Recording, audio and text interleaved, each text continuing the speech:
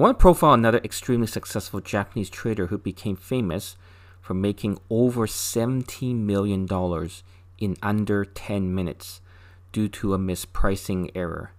Now, many people thought that he just got lucky, but over an 8-year time frame, he managed to turn $15,000 of his own money into well over $150 million. In this video, I'm going to talk about his approach to trading and more importantly about how you can learn from his mindset to hit the big score.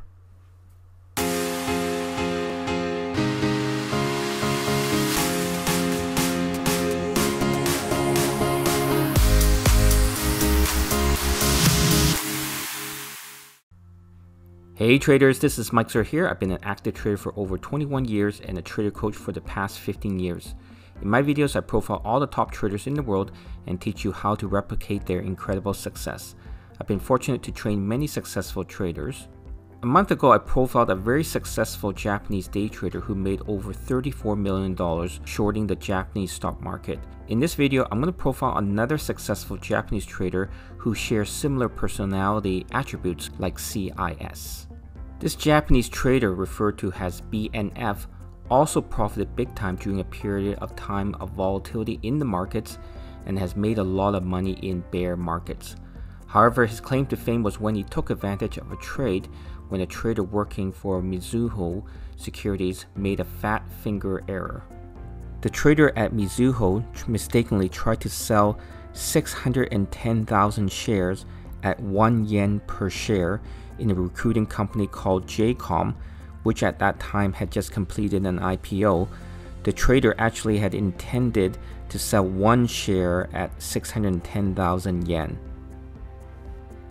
By the time this trader realized his mistake, he couldn't cancel the trade, and traders like BNF pounced and bought as many shares as he could at 1 yen per share.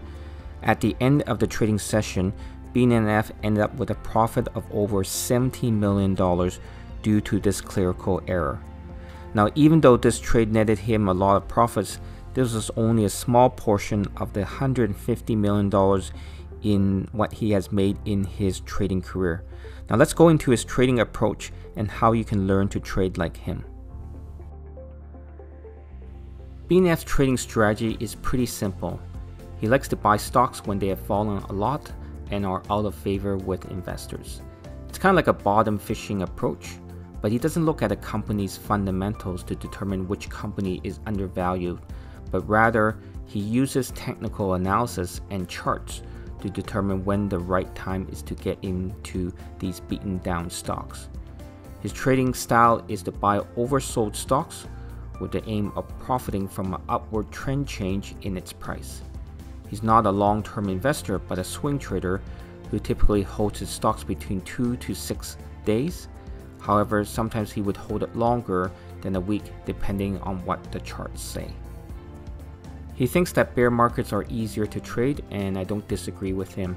Bear markets tend to have more volatility and offer more trading opportunities. As well, you usually see many bear market rallies, which we refer to sharp short-term price appreciation in the stock market, even though the general trend is still down. Now, they are buying panics fueled by short covering and a fear of missing out on a recovery. Now let me give you an example. Here's a chart of the S&P 500 index, which measures the performance of the top 500 companies in the US stock market between 2007 and 2009. Now you can see here on the chart, you can see the number of times that the stock market has experienced a surge in prices, and particularly the sharp percentage increases in a very short period of time. You can see here that the stock market here, even though the trend has been falling, you can see that in 4 days it rose 15.7%. Same thing here, in 7 days it rose 18.7%. In 46 days it rose 24%. In 7 days it rose 8.8%. And again, you can see here 8%, 13%, 6.5, 8.5, 3.7. So what are the lessons you can learn from this trader's mindset and how he thinks about the financial markets? Let me give you one lesson here. Focus and concentration. When BNF is trading, he's very focused and does not allow for any distractions. He's constantly monitoring his 30 to 70 positions in the markets and scanning for opportunities among his 600 to 700 stocks list. By seeing how his positions are performing, he can get a sense of market sentiment and trade accordingly. Lesson number 2, view trading as a game. BNF views trading as a zero-sum game where there is a winner and there is a loser. So if you decide to play this game called the stock market or financial market, then you play to win. BNF treats trading like a video game where you don't focus on how much money the game will make you, but rather on how you can win the game. Now, too often times we focus on the end result, which is how much money we will make or lose on our trades, and not how we can execute this trade to perfection and win the trade.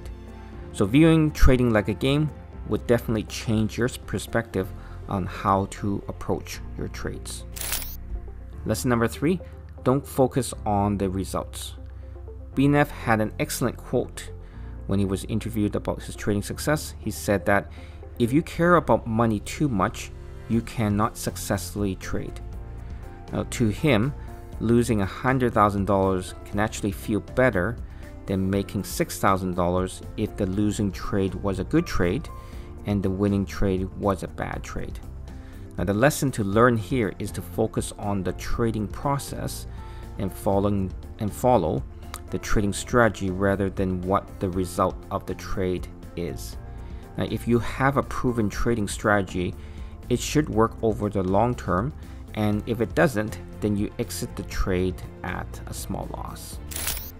The last lesson is live a modest lifestyle. Now, BNF is worth over $150 million in net worth, and like fellow trader CIS, he lives a very modest lifestyle. Now, he doesn't feel a need to spend money on luxury items, and after his big score, he only bought 2 video game consoles. He, however, owns his own condo in Tokyo where he trades from, and owns an office building for investment purposes only. Now, too often times, if you live a luxurious lifestyle, you feel you need to make enough money to support this lifestyle, and this would impact your trading decisions. So let me end this video with a question for you. So just imagine for a second, if you had $1 billion and had reached all your financial goals, how would this impact your trading if you were to continue trading? And I can bet you 100% that you would approach trading very, very differently. Thanks for watching. If you like this video, there are 3 things you can do. First is smash the like button for the YouTube algorithm, hit the subscribe button to watch more videos like this, and hit the notification button so you'll be notified of future videos where I profile the best traders. Second, if you're looking to learn how you can be the next top trader, please go to my website, mikesir.com, to download my free ebook, Become the Next Millionaire, where I profile a few of my millionaire students. Lastly, if you're looking for a mentor and want to learn directly from me, please go to mikesir.com to apply to work with me.